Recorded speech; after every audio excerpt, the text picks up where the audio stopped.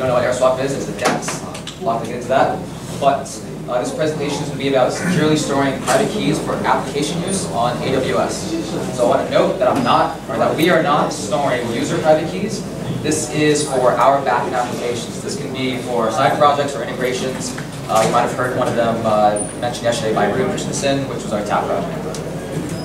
So first off, application wallet security. Data can be in 3 states. It can be at rest, it can be in use, or it can be in motion. And at the moment that the key enters memory, it's vulnerable. So we have to have tools and practices around our infrastructure that allow us to ensure the wallet security. So whenever we're doing trading, things like that. So again, once compromised, a private key and everything tied to it is gone forever. So that means tokens, our wallet, our functionality, any things that we're doing is at risk. So there are 4 main criteria we have. We have auditability, which is can we see what happened? Can we see who accessed at what time? We have encryption. Are these keys unusable when they're not being used? And I want to note the keys I'm talking about here are the keys to encrypt the data. They're not the public-private keys. So this is taking encryption keys and then using those to encrypt and securely store your private keys. And we also need it to be easy. So if you're a developer, you don't want to be fumbling around with trying to handle your private keys and secure keys. So developers and DevOps engineers need to be able to use a tool with ease. And it needs to be permissioned. You need to be able to lock it down. If you can't do that, then that's not good. There's too much access to it. So we have 4 main tools at our disposal for AWS. And the first one is Key Management Service. The second is the Secrets Manager. We have the Systems Manager, Parameter Store, and we have the Kubernetes Secrets. So I'll talk about each of these. But again, this is a bit more of an infrastructure talk of how we kind of organize these. So for the Key Management Service, its main job is to create and control the encryption keys used to encrypt data, like I had said earlier. In terms of its auditability, it integrates with other tools and provides logs, so you can easily see these logs and see what's happening. The encryption, in regards to encryption, the keys are encrypted at rest. They're not accessible, they're not visible, and it's very easy. So as soon as you make an account, there's a key ready to go by default to allow you to encrypt your data, and it's permissioned. So you can use IAM policies, key policies, and you can throw access controls on top of it.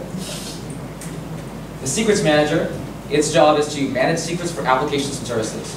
Again, it's auditable, it has logs in terms of its encryption, secrets and keys are encrypted at rest, but it really shines with how easy it is to use. So instead of putting hard-coding credentials inside of your applications and making them visible, it uses an API call or an SDK, which makes it much easier for a developer just to throw it in. And on top of that, the Secrets Manager also provides some additional functionality that allows you to auto-rotate your keys. And again, it's also permissioned, so you can grant permissions to individuals on perform list roles, which is also very nice. There's another one here, which is the Systems Manager Parameter Store. This is pretty akin to Ansible. I don't know if anybody's ever used it, but there's something called Vault in Ansible. And the Systems Manager really shines with regards to the secrets that are interpolated at runtime.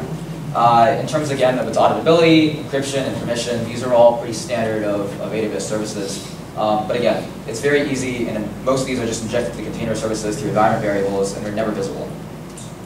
The last one is Kubernetes Secrets, and its job stores and manages sensitive information in Kubernetes. So you can put passwords, you can put SSH keys, you can do pretty much anything. Plain text, which eventually becomes encrypted. So in terms of its auditability, it's great. It also logs, but there can be problems with this, where you can actually expose secrets. And when you expose a secret inside your logs, if your logs ever become vulnerable, then you're kind of screwed. It's visible. Again, things are encrypted at rest via the EBS volume, and it's also easy, so you can attach the pods and you can inject your secrets to the pods. However, in terms of the permission, even though access is on a per pod basis, you have to be careful because a pod can see those secrets, and that's not good. So again, you'll have vulnerabilities there. Overview, KMS, as we have found, is good for general encryption management.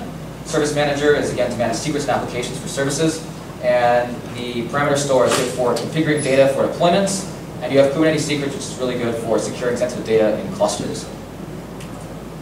There's some documentation, I'm sure will be available afterwards. Thank you.